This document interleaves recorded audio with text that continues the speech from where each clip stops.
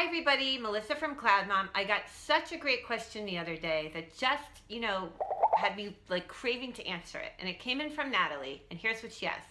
At what age do babies and toddlers need to have their own gender-specific room? Great question. This is something I really have lived with, and I'm going to quickly describe to you guys where we are in my family when it comes to room sharing, because you guys know I have 5 kids. So first I have 3 boys who are now 10, 12, and 13. They share a room where they have a bunk bed with a trundle. The 10-year-old is on the trundle every night. It's kind of a pain because we have to push it in every morning under the bed. The 13-year-old's on the top bunk. The 12-year-old is on the bottom bunk. Now, in that room, there's one desk with a chair where I can have one kid doing homework. There's a bookshelf. There's a big closet where they all have space, for their clothes. But basically, we've had to be very minimalist. I don't have, posters, wall hangings. They each have like 2 sweatshirts. We're very careful in terms of stuff because I just don't, in an apartment, have room for it. So they don't really have rooms that are, such that a lot of kids have, where they really have their own real estate or territory, which actually could pose its own problems, but that's what we've been doing thus far. In the girls' room, very similar. It's an even smaller room.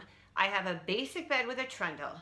I have 2 IKEA desks where they can draw and so forth, a small bookshelf, and the same big closet where I have all of their clothes, coats, shoes, and all the rest of it.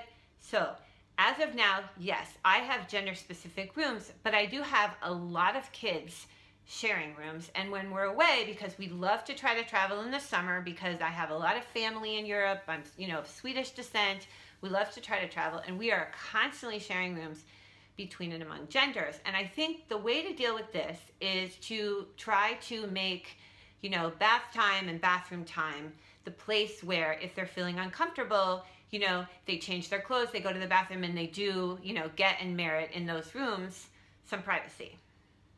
So in terms of your question, when do different gender babies or toddlers have to have their own room? I guess I would venture to say never. I don't really think it's a must. Some people will never really have that sort of space. But I will say that children, in some ways, a lot of people say they're smarter than us, and I really believe that. And there will come an age and a time where they will tell you that they are not comfortable with, perhaps, other people seeing their body. They want some privacy. They don't want anybody walking in when they're in the shower. I have some kids like this, and as much as we try to focus on manners and everything, one of them will be in the shower, and someone else will come in, and it's like, get out! I'm like, ah!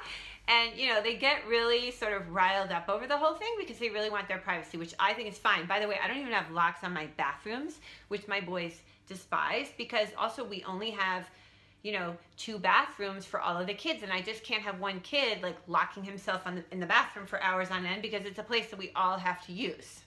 I can say that in Sweden, people are very flexible about this. My aunt once told me that once she walked in and there were 4 of her kids in the bathroom, 2 boys, 2 girls, one was on the potty, one was brushing his teeth, one was taking a bath, and the other one was doing I don't even know what, and it was just all calm and natural and normal because that's how they've grown up, and they didn't think twice about it.